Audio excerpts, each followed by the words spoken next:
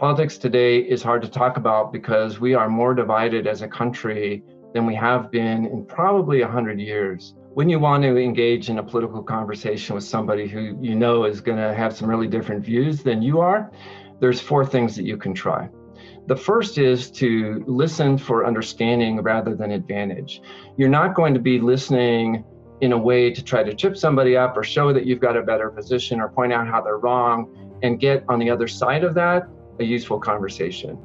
But if you listen for understanding rather than advantage, it's going to help you to create a common space where you can explore areas where you really are differing in things that are important and maybe some areas of common ground that you weren't seeing. A second tactic is hunting for the common ground. 2016 election, the lines were drawn so starkly in politics. Red states went for Trump, blue states went for Clinton, but when we look below the level to counties, we see the shades of purple. Sometimes there's common ground where you don't expect. Democrats and Republicans disagree about a lot of things, but if you take it down to the really abstract level of do you value freedom, do you value opportunity, do you value equality, you'll probably find that most Democrats and most Republicans will think all 3 of those things are important. But where some of the differences that we get to politically might arise from is the different orders that those values are ranked. So Republicans might value freedom as more important, where Democrats might value equality as more important.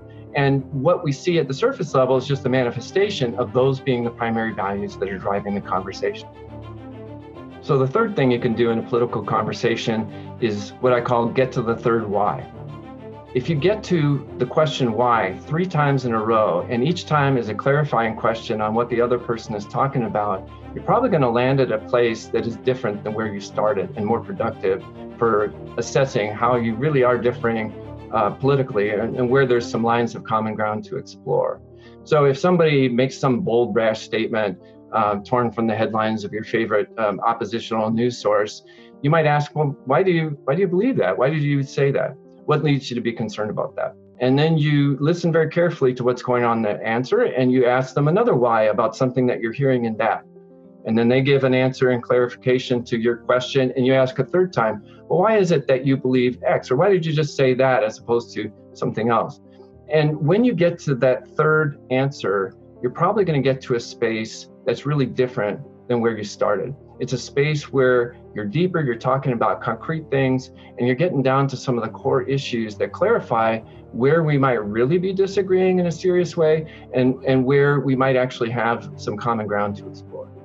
The fourth thing you can do is take it local.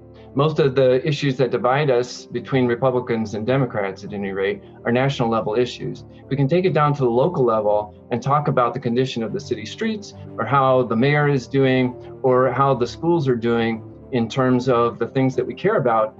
Then we can get into a realm of politics that our opponent may not have thought about very much and may not have lined up with prevailing party positions, whatever those might be at the national level. That creates space for dialogue and understanding. Questions can be asked.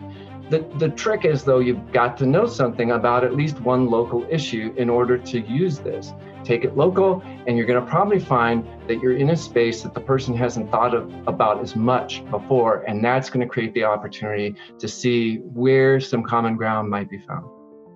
If you're able to engage in a political conversation with somebody who thinks really differently than you do, there are 2 big benefits that you can get. The first is you're going to be able to get to the place where you can learn about what's really dividing you from the person you're speaking with. You have to get past the headlines and the barbs to get down to the root level differences before you can understand where that is. And if you get to that place, you might be able to spot some areas of common ground that you can explore together as a way to move the conversation forward onto more productive ground.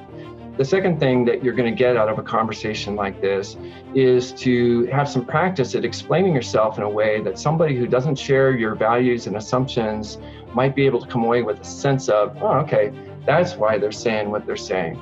And if you can sharpen the way that you're presenting your own political views, the next time around, you're going to have an easier time of engaging in a conversation that is going to get more quickly to a place of really productive discussion, as opposed to just exchanging insults and moving away.